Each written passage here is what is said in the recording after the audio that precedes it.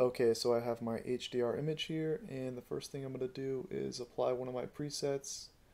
I know this one works pretty good. Just basically brings up the shadows, brings down the highlights. Now I'm going to increase the exposure quite a bit, right about there. I think it's looking a little warm, so I'll bring down the temperature just a bit. And now the main thing to do is to correct this overexposed window. So I'm going to hold Control Shift, draw a rectangle over the window to zoom in, and I'm going to get out my brush. Bringing the exposure down a little bit, but I'm also increasing the temperature, dehaze slider, and the saturation just to make the outside look a little bit more actual, realistic.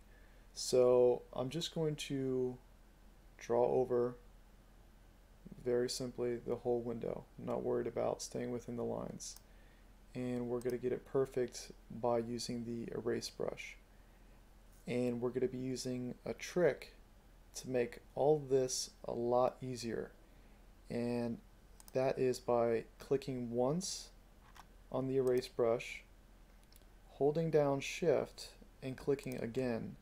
And Lightroom draws you perfectly straight lines along any edge of the photo where you want to erase. You can also use this just with the regular brush and not erasing.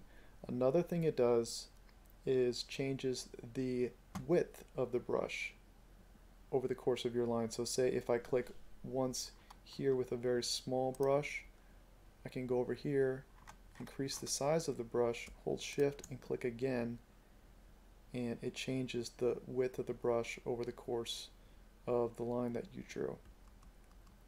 So that's the tool that we're going to use to make the erasing part of this much easier.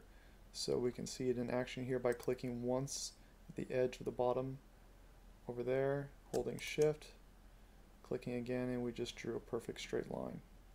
Do it here for the vertical, hold Shift, click again, perfect line.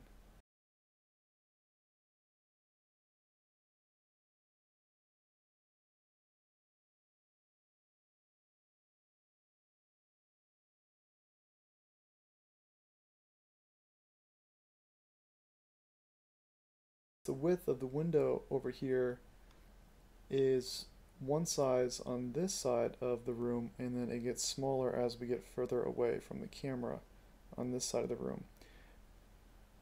So what we can do is click once with this size, go over here, decrease the size of the brush, hold Shift and click again. And now we have a perfect erase brush across that distance. So now we're done, and I think this method is a lot easier than bringing your photos in and out of Photoshop.